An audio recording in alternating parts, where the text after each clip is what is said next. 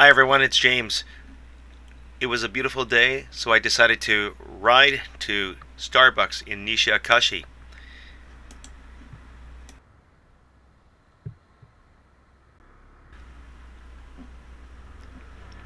If you plan to live in Japan, or if you live in Japan, you have to keep yourself entertained, otherwise you can go mad. The reason why I'm shooting this video is because I wanted to test out my action camera. I've been living in Japan for many years, and I got my Japanese driver's license about 17 years ago when I first came. Back then I had access to a 50cc scooter, but now I have a much bigger bike. It's a Honda PCX 125cc, so two persons can ride it. In order to ride one of these bikes, you're going to have a Japanese driver's license first. You're probably wondering how I got my scooter license. Well, I took a shortcut. First of all, back in Canada, I had a motorcycle license. Unfortunately, I forgot how to ride a motorcycle. Oh, maybe I should talk about how I got my Japanese driver's license first. I had a Canadian driver's license. I still have a valid Canadian driver's license, and I had it translated by JAF, Japanese Automobile Federation, I think. After getting it translated, I was able to take it to the Ministry of Transportation to take a paper test. Actually, it wasn't a paper test, it was a bunch of questions. I think about 12 questions on a screen. My memory is a little bit hazy because it was a long time ago, but I think it was a multiple choice type of question. I did well, so I was able to take the road test on the same day. I remember the road test was a little difficult because it was in this confined area. It was a controlled area within the perimeter of the Ministry of Transportation. There, the roads were very narrow and there were gutters on the sides, much like the roads that you see in Japan. I remember the examiner examined how I would get out of certain situations. So if I drove on a small road and if I couldn't turn properly, what would I do? Would I back up? Would I try to turn? Or would I use the mirrors to make sure that there was no oncoming traffic or no people walking behind or in front of me? Safety was paramount. Anyway, I remember the examiner congratulating me on passing. The same thing is going to happen when you take the scooter license. So in my case, instead of signing up with a driving school or a school that teaches you how to ride scooters or motorcycles, I took the short version by applying for the test directly. What I had to do was go to the Ministry of Transportation again and fill out a form, submit my driver's license, and pay a fee. And then they gave me a map of the driving course. I remember walking across the road to another section of the Ministry of Transportation, and I walked through this scooter course or motorcycle course. So based on the map, I had to memorize the route in which I was going to ride on. You don't need to bring your own scooter. They have scooters and they have helmets. It is your choice if you want to bring motorcycle gloves or a jacket or pants, depending on the season. But I went there in the autumn. So I went there fully clothed, looking professional. It's better to look protected in front of the officials. That way they will think that you're serious and you're careful. I want to underline the word careful. That is part of Japanese society. As long as you can show that you are a safe person, you got it made. Before going to the Ministry of Transportation for my motorcycle test, I checked online for tips on what to expect at a Japanese motorcycle scooter testing center. I also bought a book on how to ride scooters, and it also came with a DVD, so that was very helpful. Everything that I saw and learned encompasses on safety. So if you're in Japan, do as the Japanese do. After you pass the test, you can ride it the way you want to.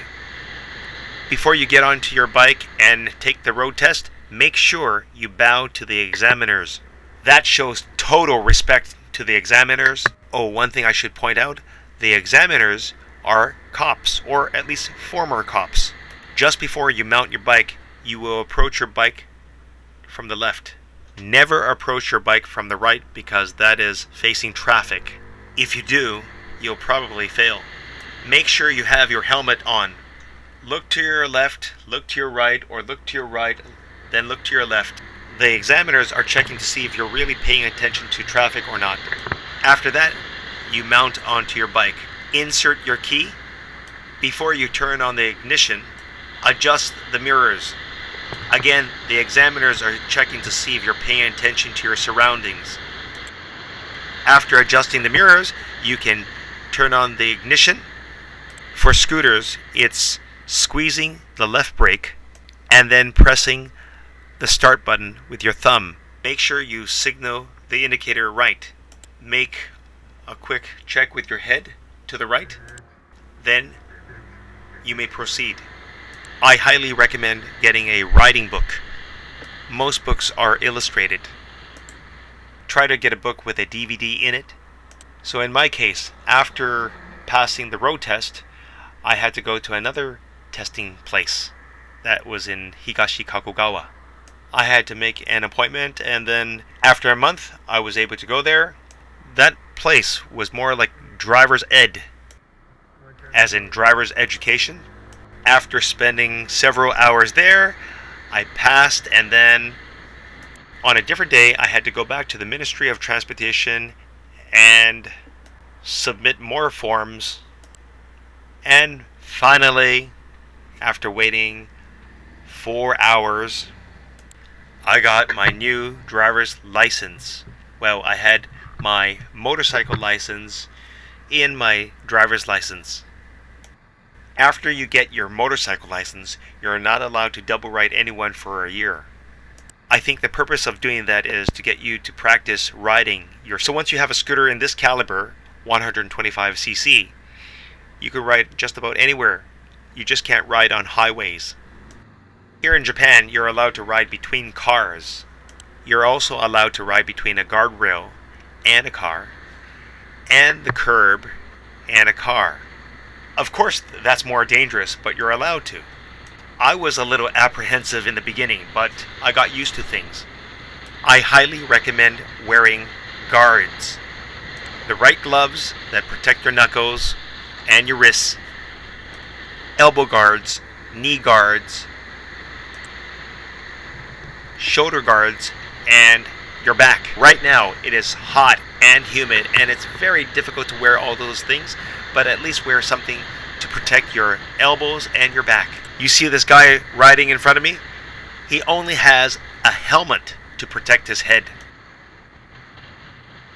I'm going to talk about riding on rainy days. I would avoid riding on rainy days. If it's just raining lightly, maybe. However, if it's raining cats and dogs, forget it. It's not worth falling. Scooter brakes don't work very well on rainy days, especially when it's raining heavily. There's lots of oil on the roads, and when it rains, water and oil just don't mix.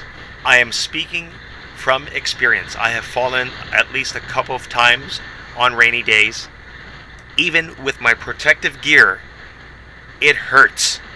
Whenever I have to go far on a rainy day, I usually would ride my scooter down to the station, and there they have paid parking. Paid parking is usually 200 yen. That's for the whole day.